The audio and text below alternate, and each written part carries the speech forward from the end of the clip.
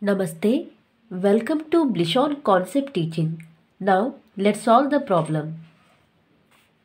The number of lines of symmetry in a square is, and the options are like this: 4, 3, 2, infinite.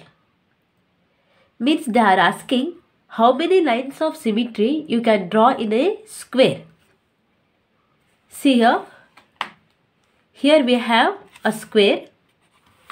If you draw a line like this, it will become a line of symmetry.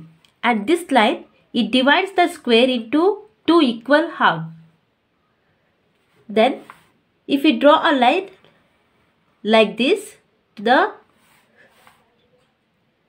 if we join these two opposite vertices, this line, it divides the square into two equal halves. Okay. Now, if we draw a line like this, then this line, it divides the square into two equal halves.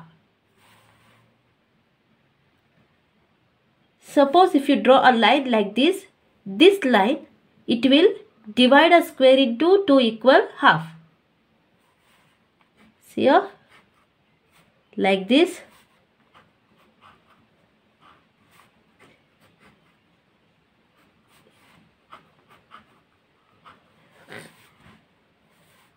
Means you can draw 4 lines of symmetry in a square.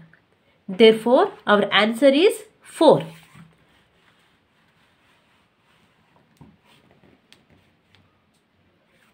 Therefore, option A is the correct answer. Hope you have understood. Thank you.